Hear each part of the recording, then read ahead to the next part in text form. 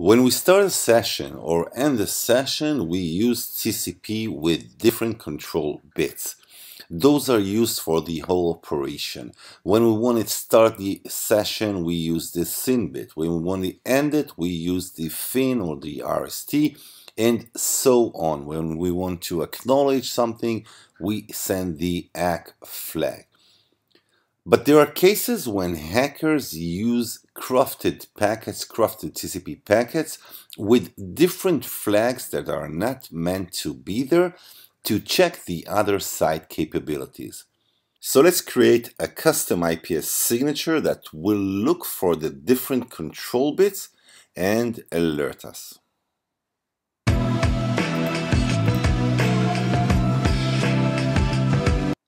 Alright, so here's what we will do. We will create a custom IPS signature. We will do it not using the graphical user interface. We will do it using the command line. And our custom signature will include 3 control bits, 3 TCP flags that it will look for on the traffic itself. Now, the second thing that we will do is to initiate an Nmap Xmas scan that actually includes those 3 control bits. Alright, so let's open up our command line, config IPS custom. Let's edit the signature, which will be named block Christmas. And now let's set the signature. To set the signature, you will open up double quotes, paste the signature, and end up with another double quotes. Now, this is our signature. FSBID is the header, that's the name of the signature, that's the protocol that we are looking for, and that's the flow. In our case, it comes from client, and those are the TCP flags. Now, it will match the asterisk, actually makes sure that it will match the FIN control bit, the URGE control bit, and the PSH control bit. And the next thing to do is to set the action. Now, let's make it pass, and we will take a look at the logs and see our traffic. All right, so let's just close that and let's refresh the page.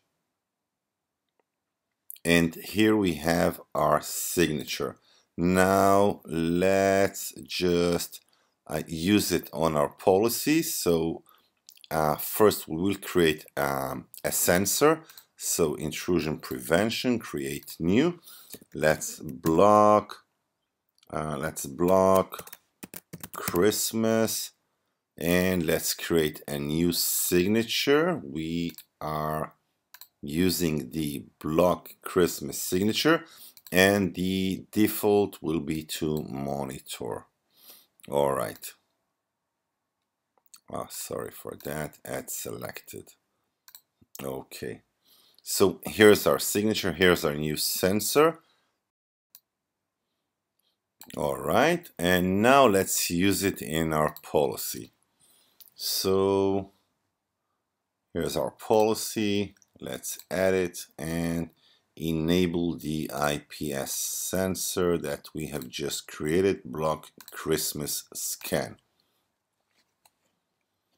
Now let's move to our Ubuntu device and let's use the Nmap tool to actually initiate. Let's use sudo since it requires credentials, sudo credentials, and that's 190.1.44. And here's our Nmap scan using the Christmas scan. So let's move to log and report. Let's use the intrusion prevention, and here we can see that it is detected.